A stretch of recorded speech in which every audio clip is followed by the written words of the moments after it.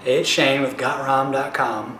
This video is about should weightlifters stretch? And the answer is it depends on what type of weightlifter you are, what you consider yourself to be. There's kind of two broad categories. There's weightlifters who are in the performance category, who are real serious. They're going for maximal strength, maximal power output, maximal competitiveness. Maybe they're actually a competitive athlete. Or there's weightlifters who are kind of in the general fitness enthusiast category, or as I call it, the health category. So you're either a performance weightlifter or you're kind of health weightlifter, and that kind of indicates your priority. The amount of flexibility work, the amount of stretching and mobility work that you need to do is heavily dependent on which category you fall in. So if you were a competitive weightlifter, I wouldn't be spending 50% of the time stretching and doing mobility work. You need to have as much mobility as needed to get into safe biomechanical positions in your overhead squats, or your catching your clean in your bottom position of your squats.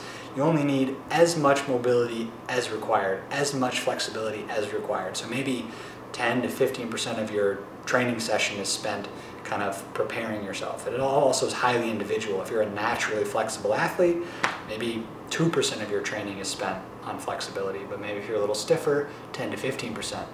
On the other hand, if you are a general fitness enthusiast whose primary goal, your highest goal, is actually health, you might actually spend a little bit more time stretching and doing mobility work in the middle or before and after your weightlifting or your CrossFit or your general strength training. And the reason is because even though you care about being strong, being powerful, it's not at the expense of everything else, and you're not willing to do it with more risk.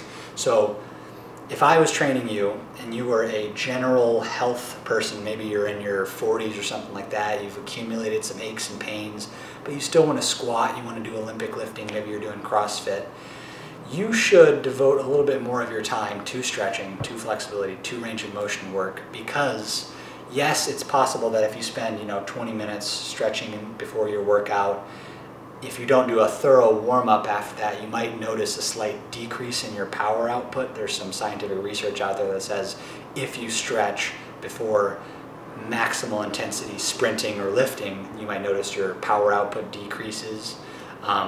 So my answer, or my kind of rebuttal to that is, does my 45-year-old recreational athlete, does it really matter if he has a 5% drop in his maximal power output? Is he really going for the Olympic gold? Or is it more important that he stays injury-free? And I would assert that if your joints are not moving properly, if you're compensating due to a lack of range of motion, that's more important than did you PR on your squat. So which category do you belong to, performance or health? Identify which one you're in and concordantly spend more time stretching and doing flexibility work if you're in the health category. So hope that video was helpful. See you in the next one.